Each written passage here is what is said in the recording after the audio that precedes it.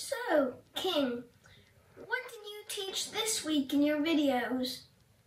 Well, Polly, we were trying to teach some basics then to the people, but we taught a lot about walking with your skis on and to do the basic snowplow turning to keep yourself in control. Well, tell me about this walking with your skis on. Well, walking is important so you can get around because your skis are slippery. And you don't want to be packing your kids around or else you get really upset, especially the dads. The moms are a bit less overwhelmed, but it also helps you to get to those sick pow stashes first and helps you from not falling over in line. So, why this turning? What's the point when you can just go straight down the hill like all those Jerrys? Wait, what does Jerry mean anyway? The reason you need to learn about how to turn is so you can keep a steady pace and not be a danger to yourself or somebody else. Oh, and a Jerry, in terms of skiing, is someone who is completely clueless of the sport they are doing, does not know how to dress in their equipment, and it has very little common sense in general. Thank you for your time, King. Would you like to join me for a spot of tea? I'm good on a cup of tea, but have you ever heard of a shot ski?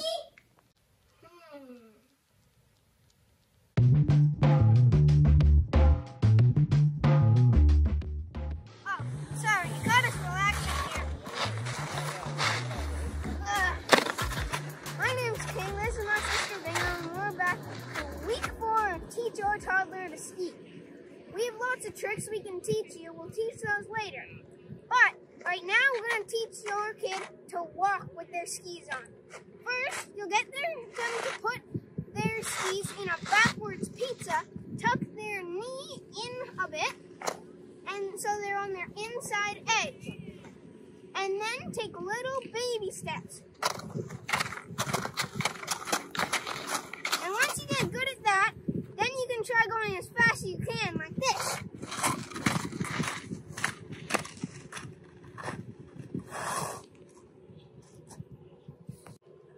Oh, if the hill is too steep to skate, then you have to do something called the side step. You have to be perpendicular to the hill and step up, take little bitty steps up the hill. But to do so, you need both your uphill edges to be in the snow, which you need to put both your knees uphill. And then you can take your steps and do it well. But if your kids are having a problem and they're doing that, they're probably facing too far downhill or too far backward. If so, just remind them they have to stay perpendicular to the hill. Guys learned how to go straight down the hill in a pizza and then push them both out extra far to stop. Well, you might want to do that as a warm-up this week. And then this week we're going to learn how to do turns with it to keep a slow and steady pace. So, like normal, you're going to keep your pizza and you're going to, instead of pushing both out, you're going to push one out, put your weight on the outside ski, and turn the other one away from it. But you got to have enough speed. Keep your weight on the outside ski. And then you got to go, because you have 2 legs, so you might as well do it on both legs. So you got to hike back up.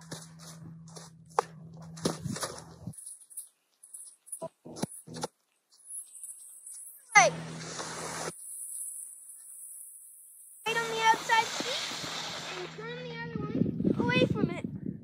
There are 3 common mistakes that people do in their snowplow when they're turning or when they're just using it to go straight down.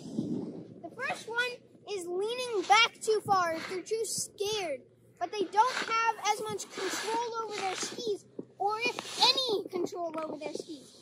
So if your kids are doing this, which it will probably be natural, tell them to put both their hands on their knees and in a a good stance. What's a good stance is to stay moving like that. Number 2 is people, a lot of the time, because they're also scared, leaning all their weight on the inside ski. And it just also, it doesn't get a good turn with your snowplow. And you can barely turn it. It's super hard to turn. So what you can tell them to do is put both hands on the bottom knee on the downhill ski.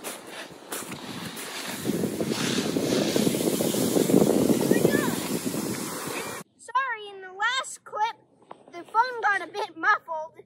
So the third, or one of the more common mistakes that your child might make is plow turn. The ski might not follow with the downhill ski. And if so, all you have to do is tell them to keep it flat and turn. Bingo will show an example.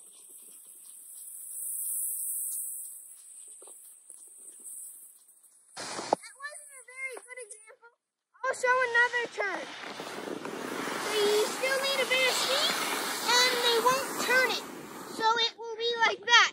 But another common mistake is your kid's snowplow might be too wide. And just like that, it's on its edge.